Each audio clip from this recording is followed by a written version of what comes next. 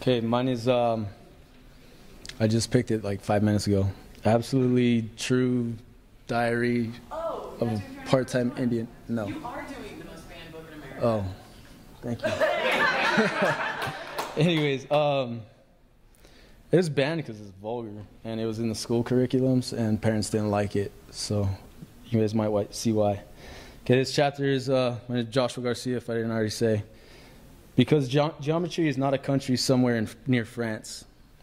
I was 14, it was my first day of high school. I was happy about that.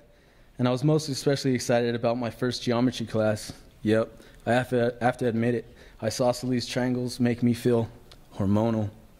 Most guys, no matter what age, get excited about curves and circles, but not me. Don't get me wrong, I like girls and their curves. I really like women and their curvier curves.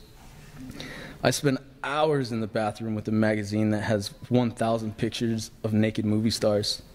Naked women, plus right hand, happy, happy, joy, joy.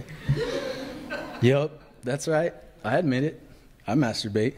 I'm proud of it. I'm good at it. I'm ambidextrous. If there were a professional masturbators league, I'd get drafted #1 and make millions of dollars. And maybe you're thinking, well, you really shouldn't be talking about masturbation in public. Well, tough. I'm going to talk about it because everybody does it, and everybody likes it. And if God didn't want us to masturbate, then he wouldn't have gave us thumbs.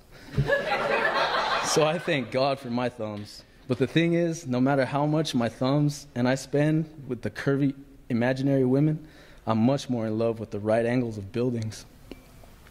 When I was a baby, I'd crawl under my bed and snuggle into a corner to sleep. I just felt warm and safe leaning into 2 walls at the same time. I was 8, 9, and 10. I slept in my bedroom closet with the door closed. I only stopped doing that because my big sister Mary told me that I was trying to find my way back into my mother's womb. That ruined the whole closet thing. Don't get me wrong, I don't have anything against my mother's womb. I was built in there, after all, so I have to say that I'm pro-womb. But I have zero interest in moving back home, so to speak. My sister's good at ruining things. After high school, my sister just froze. Didn't go to college, didn't get a job, didn't do anything. Kind of sad, I guess. But she's also beautiful and strong and funny. She's the prettiest, strongest, funniest person who spent 23 hours a day in a basement. She's so crazy and random that we call her Mary Runs Away. I'm not like her at all. I'm steady. I'm excited about life, and I'm excited about school.